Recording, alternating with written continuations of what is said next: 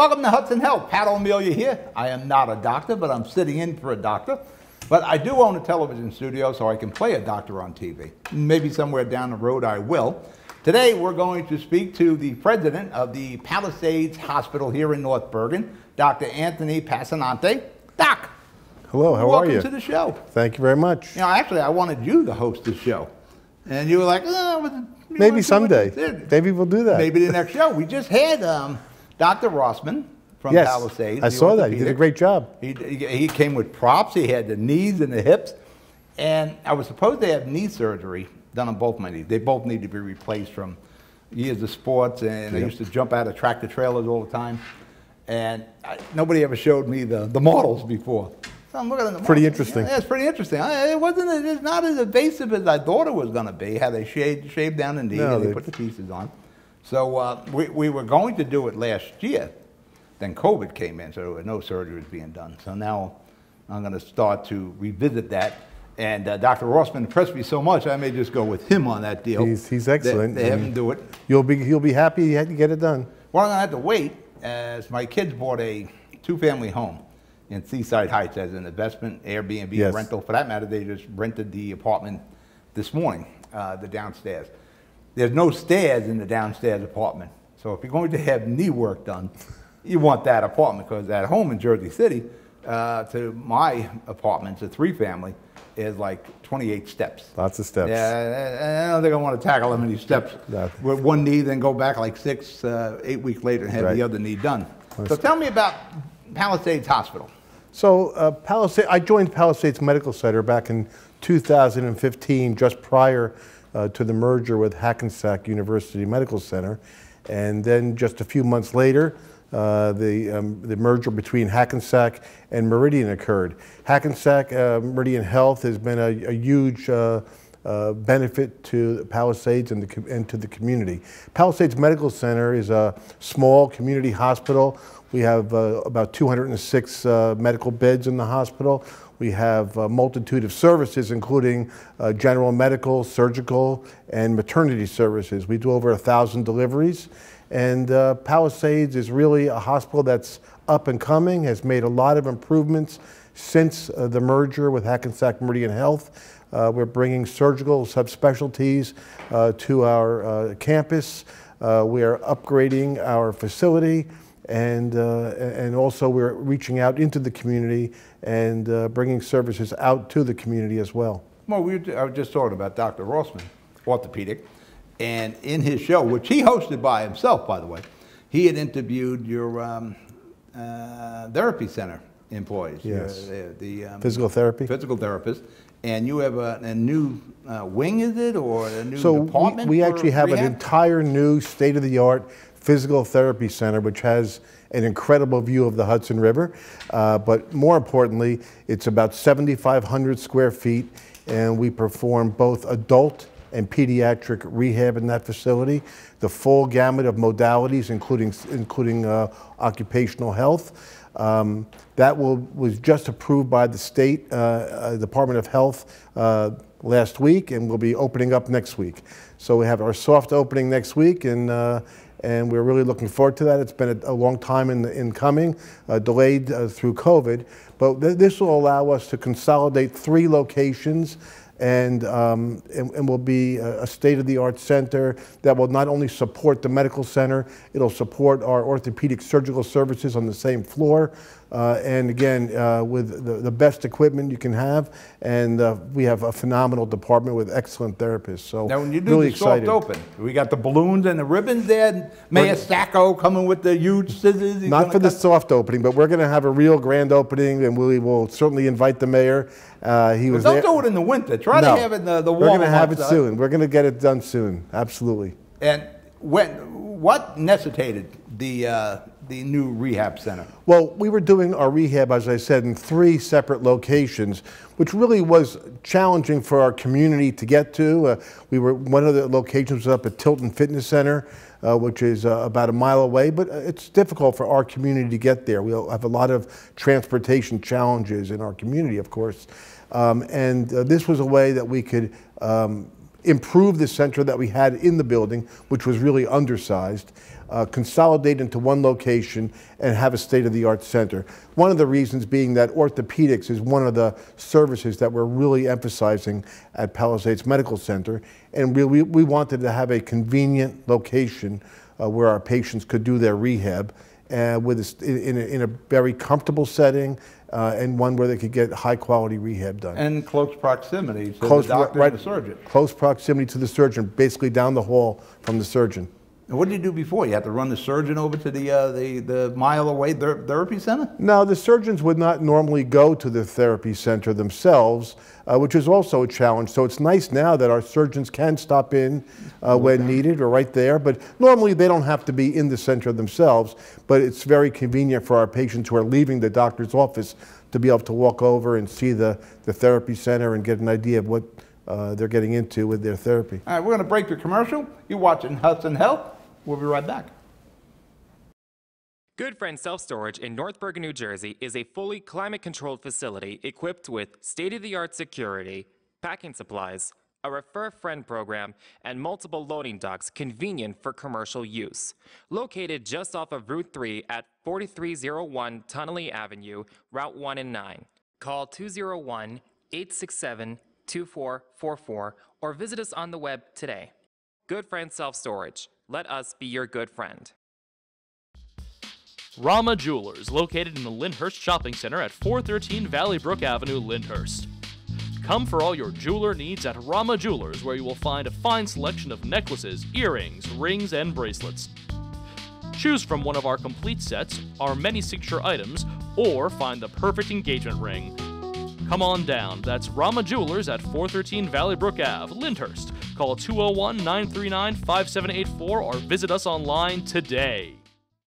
Newport, the luxury waterfront community on the Hudson River, offers a quality of life you deserve in 10 high-rise rental towers with amenities such as the on-site Newport Path subway, light rail and ferry service, Newport Town Square, 3 playgrounds, dog run, upscale restaurants, retail giants like Sears, JCPenney, Macy's, and Target. Morton Williams Supermarket is just outside your front door. A health and fitness club, spa, skating rink, and medical facilities are also on site. NewportNJ.com. Enjoy the New York skyline from Newport Town Square. Manhattan is just one path stop away or quick ride through the Holland Tunnel. Nursery and private elementary schools all on site. 12-screen movie theater at the Newport Center Mall. Want to visit Newport? Stay at the Westin or Marriott Hotel. Go to NewportNJ.com for details. Newport has luxurious towers, great restaurants, shopping, New York skyline views, schools, playgrounds, a marina and yacht club, gym, spa, fine wine, fine living. It's incredible. It's you. NewportNJ.com. Newport, live like you want. We're back. Hudson Health. Pat O'Melia here. Head of the hospital. What is your title? Is it president? It's President and Chief Hospital Executive, yes. Dr. Anthony Passannante. And you've always practiced in New Jersey?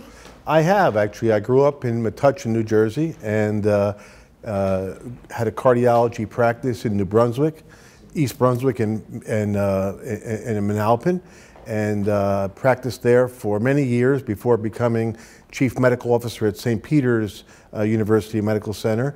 And then in 2015, as I said before, joined the Palisades in anticipation of their merger with Hackensack, and then become part of the network. So I've only been up here since 2015, but I've been a New Jersey native all my life after the first 18 months in New York. How did they recruit you from Metuchen to come up to North Bergen? Well, it's interesting, actually. One of my good friends and who was the chief operating officer at St. Peter's at the time became the president down at Jersey Shore Medical Center, and he told me, oh, we're probably going to be joining up with Hackensack Meridian Health, and I hear there's an opening for a chief medical officer up at Palisades. Simultaneously, one of my good friends was one of the lawyers who was involved in that merger, and he called me up and said, Bruce Markowitz is looking for a chief medical officer up here. And it was really a goal of mine, although Palisades was a much smaller hospital than St. Peter's. I really wanted to move on to work in a network. I thought that there were huge benefits to being in a network. That was where everything was going, and I knew that we could do great things as part of the Hackensack Meridian Health Network. So that was really the attraction to come up to Palisades, which is quite a trip from where I live now in Princeton. but Mr. Markowitz got me interested. And Do you commute back and forth? I don't commute every day. That was one of the other things he did for me, was he was able to give me a small place to stay up in Weehawken. So I'm actually staying in Riva Point a couple of nights a week.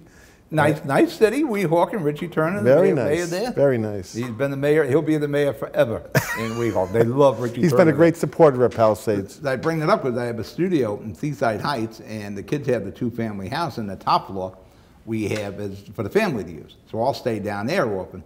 And that ride coming up from Seaside to North Bergen. Now, it isn't too bad with COVID traffic. You may have noticed that, by the way. Absolutely.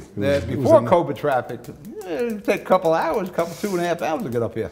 Well, and from Princeton, I would usually leave very early in the morning. I would leave a little before 6 o'clock, and I could get here in an hour and a half. On the way home, it sometimes wasn't as good. But obviously staying 3 miles away in Weehawken was a lot easier. A lot easier.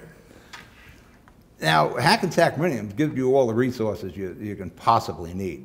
Absolutely. Now, during the COVID, how influential was it being part of that system, that network with Hackensack Meridian? So, you went from no COVID situation, say, the beginning of March, to the end of March. We have a pandemic here. How do we handle all this? Absolutely, and it was really we couldn't have done it without the network.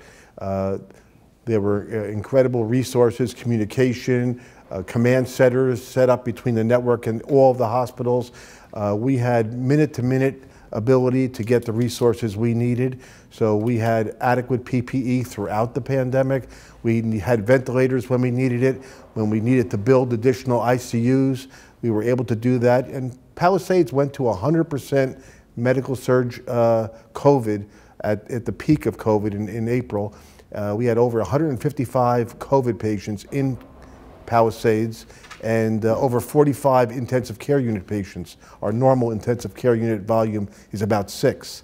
So it was incredible. We got the personnel and the resources that we needed to cope with it, and it couldn't have been done without the support of our network. What does it cost to put an ICU bed in? You're just not rolling in a cot there. There's a lot that goes involved. I can't tell you the exact amount of money, but it's an expensive operation.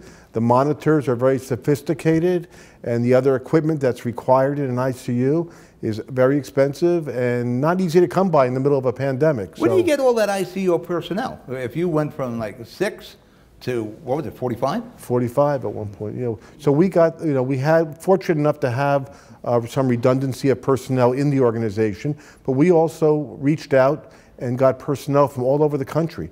Remember, at the time of that pandemic in March, April, we were really the hardest hit in the country. So other parts of the country had people to spare. So we were able to get people as far as Texas and the South and Alabama. So we had people, physicians and nurses coming from all over.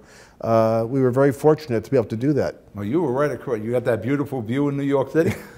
That was really the epicenter where everything was happening there. It was. And we were like number 2 right behind New York City. Yes. So like I said before, I remember talking to Mayor Phillip as the pandemic was starting, and we were joking around about canceling the St. Patrick's Day Parade. By the end of March, we were in a full-blown, close everything down, close the malls and all. And Absolutely. It was astonishing on how fast that happened.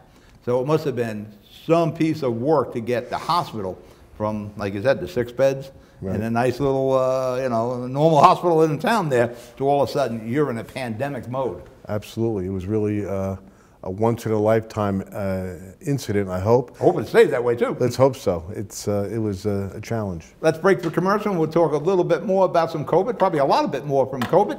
You're watching Hudson Health. We'll be right back.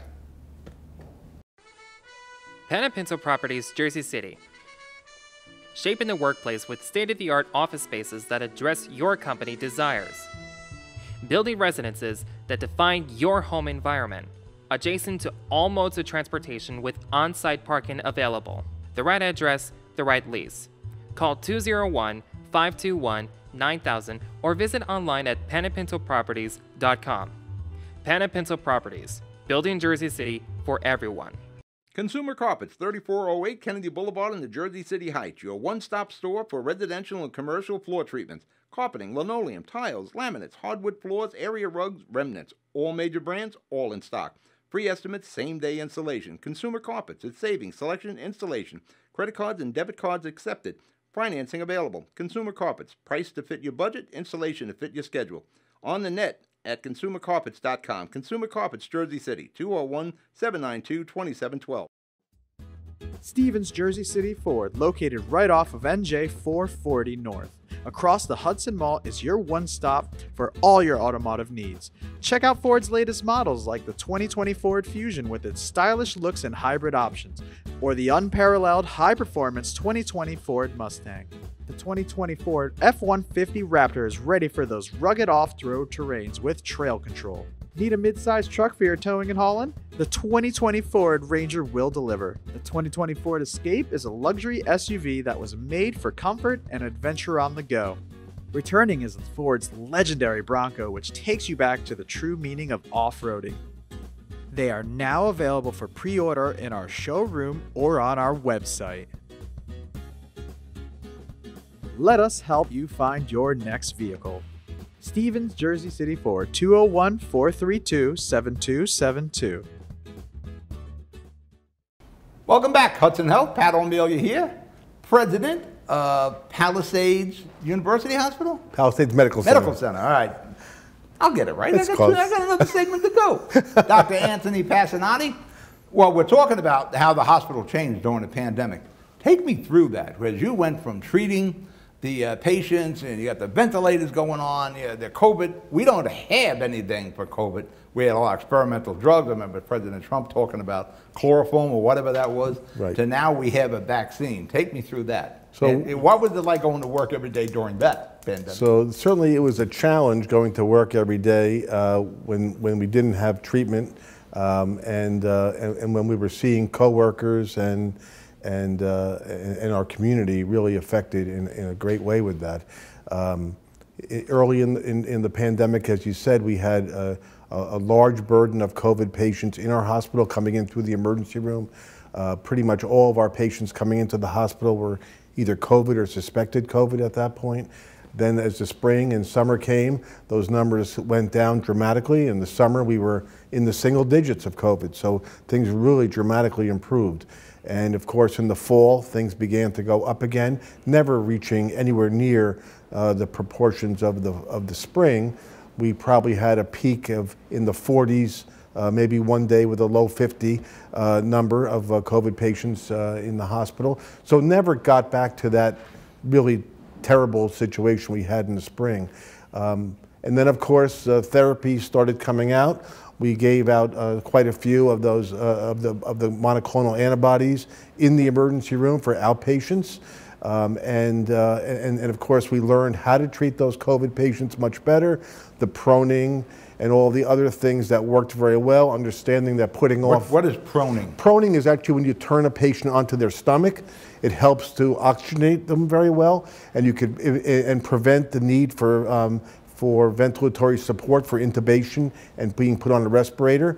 Patients with COVID did not do well on respirators, as I'm sure you heard in the news. Well, everybody was looking for them. I remember Cuomo. Absolutely. Ventilators, more right. ventilators. We probably have a lot of ventilators. We have a lot of ventilators right now. We were very fortunate. Our state was very helpful in getting us the adequate numbers of ventilators that we needed, as well as PPE.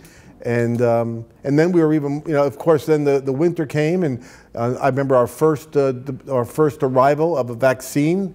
Pfizer vaccine came in a small box.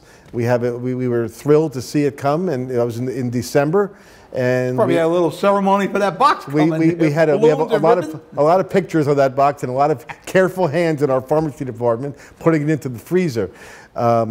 We initially vaccinating our team members, and it wasn't too long after that I got a call from the Housing Authority of West New York that they were having trouble, with getting vaccine for their seniors, and could we help them? And that was really the first group that we worked with, Bob DeVincent, and he was great. And we started bringing down senior citizens, initially the 75 and older age group, and then as the eligible age groups went down, 65 and above, and then of course the people in the 16 to 64 age group who were eligible with comorbid conditions.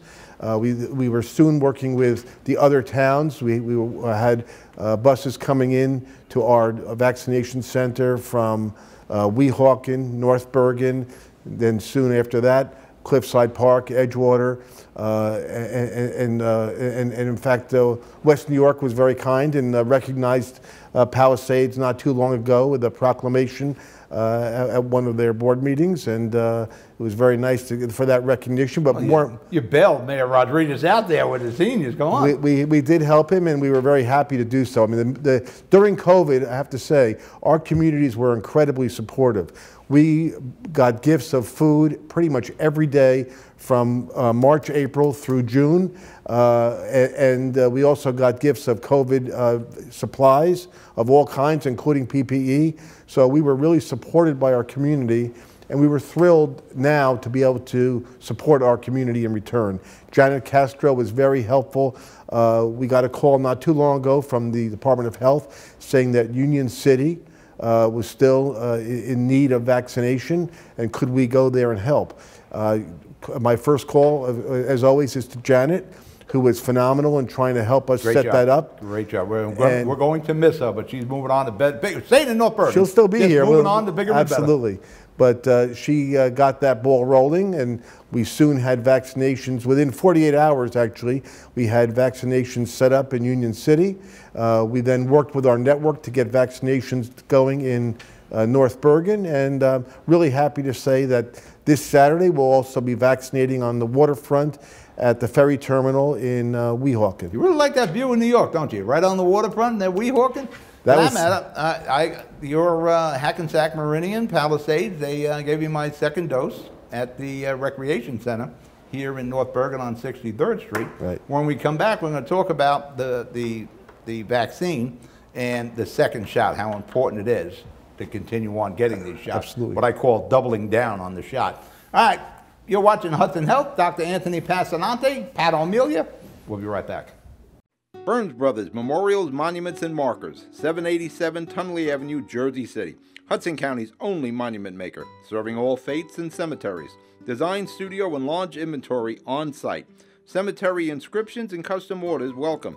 Burns Brothers Memorials, Monuments, and Markers, 787 Tunley Avenue, just south of Secaucus Road. Craftsmanship that will last for all eternity. Burns Brothers, Jersey City, Albert H. Hopper, North Arlington. Visit us on the net.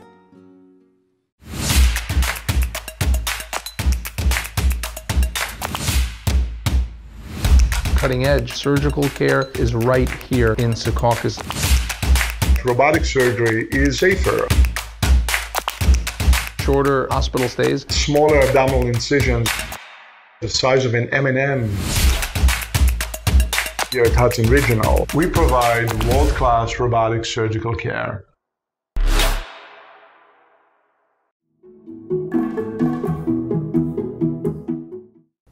Welcome back, Hudson Health, Pat O'Melia, Dr. Anthony Passannante, Palisades Medical Center. Perfect. Am I getting it right? Absolutely. It took me 4 segments to do that. Before we get into how important it is to get that second shot, when they were talking about the vaccine coming, we were hearing rumors and they were doing testing, did you think we would get a vaccine as quick as we have? Well, certainly at the beginning of the pandemic, we never envisioned getting a vaccine in such a short period of time. Now, how long have you been practicing medicine? I've been practicing medicine since 1986, and certainly, everything that we learned in school and afterwards was that it would take usually 2 to 3 years to get a good vaccine. At least. At least. And this was remarkable. I mean, incredible effort. Not only is it an incredible effort, but it almost was unheard of to have a vaccine that's this effective. It's actually, I was speaking to one of our infectious disease experts today, saying how we never have seen vaccines that are above 90% effectiveness. This is really outstanding. Well, the Pfizer and the Moderna is 95%, isn't it? Correct. It's the J&J that's in the high 70s, 80s. J&J is a little less, but extremely effective for preventing serious disease. So, and that's really what we want from a vaccine. Well, I was going to get to J&J, one shot. But unfortunately, the day I'm getting it, there was some question with the J&J. Right. So Janice said, we're coming with the Pfizer. That means you got to do this twice. And that was really an overstated issue. I mean, that was, there were very few numbers of people who did get a serious condition. But really, it was about the same level as you would see in the normal population.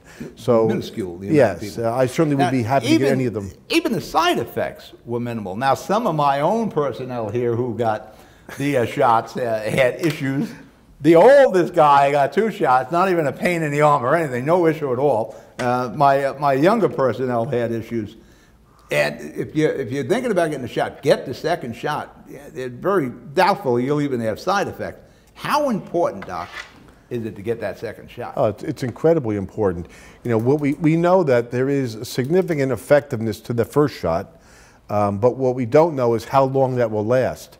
So that second shot ensures not only that you're going to get above that 90% effectiveness, but we know that it's going to last for much longer. For that matter, I think I read today that Moderna is thinking about adding a booster into the flu shot.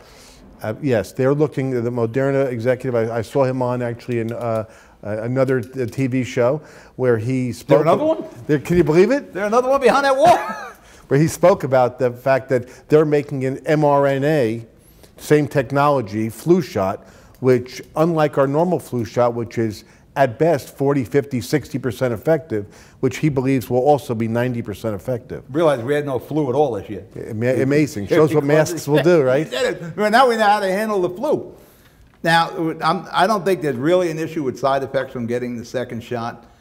Percentage-wise, I think the percentages that I've been reading on 65 and up, 86% of the population in New Jersey has been vaccinated. Then it starts to go down from 30 to 50. It's in like the 50% range, and from 16 to 29, I think it's at 44%. Now, I don't know how many of those people are going back to get that second shot, and it's imperative that we do that. It is very important, and I would encourage anybody out there who's gotten that first shot to get that second shot done. It's really important. You want to maintain that immunity for as long as possible. We don't know yet if you'll need another shot in the fall. It's likely you may need a shot again, like we do with the flu, but we don't know. At this point, we know that the effectiveness out 6 months is still highly effective, so we're very happy to see that. And again, we're also very happy to see that that younger age group now is able to get it 12 and over. So we're really encouraging people, especially as children go back to camps and, well, of course, in the fall, going back to school. Very important because, although vaccines are 90% effective, they're not 100% effective. And so it's important to protect all of our vulnerable population. And one of the best ways to do that is to reduce the burden of disease in the community. And now, you mentioned you're going to be in Weehawken. Are there going to be vaccination centers open up like for the next month with Palisades Medical Center? Well, we are talking to other communities as well, Edgewater, and we're actually willing to go wherever we can. We're only limited by personnel, by how many people we can get, and we're using our own personnel for this. But we have had cooperation with the communities, and we are looking at other communities as well. Well, if you can give me the list of where the vaccination centers are, and I'll reach out to Janet Castro also.